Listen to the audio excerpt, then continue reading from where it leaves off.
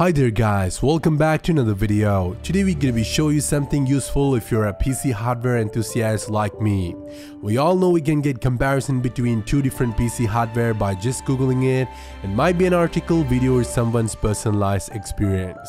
But this time I can really show you something other than that. Something like a top to bottom comparison between the specs of two different PC hardware components. For example, a CPU and another CPU. I will show you a demonstration in a couple of seconds. You may hear about it. It is a website called Game Debate.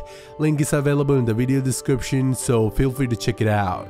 Once you're on the site, go to the hardware drop-down menu and you will see a whole bunch of subcategories which will take you to your preferred comparison genres. Like you can come back here between CPUs, GPUs, motherboard, power supplies, hard drives, cases and so on. It has special features like option to compare a laptop CPU with a desktop class CPU or vice versa.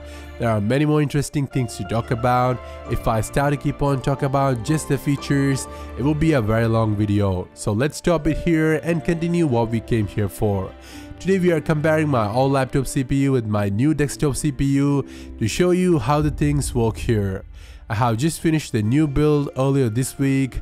I didn't get a chance to take a proper test between them, so I'm using this chance to figure out how far I'm standing from my old CPU in terms of specs. So let's choose the CPU laptop or CPU desktop option. Either way we can add another one for comparison. Now I'm going to choose my old CPU, which is the Intel Core i7-1410U from here. Now will redirect us to a new page which will only show you the spec sheet of the current CPU, which is the Intel one. Now scrolling all the way down to here and choose the manufacturer of the other CPU. Choose between laptop or desktop, which means choose the component type you are trying to add for this comparison. It is either made for a laptop or a desktop form factor.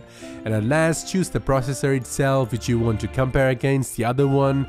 It is a desktop class AMD Ryzen 7 1800X. In my case, it is one of the high-end CPU of the Ryzen lineup, so let's choose Ryzen 7 first generation.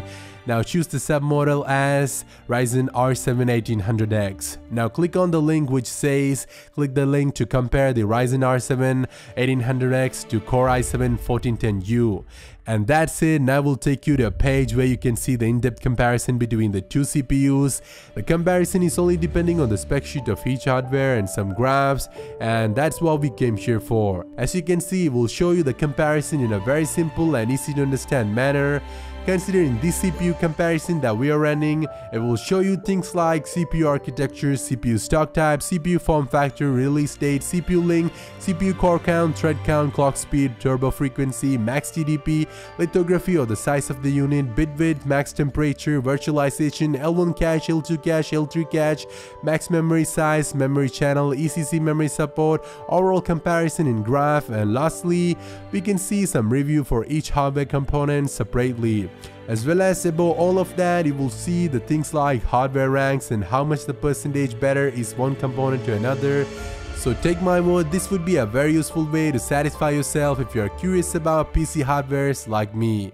So keep an eye on it, maybe bookmark it, and for your information, this video is not sponsored by Game Debate. Thank you all for watching, catch you on next one.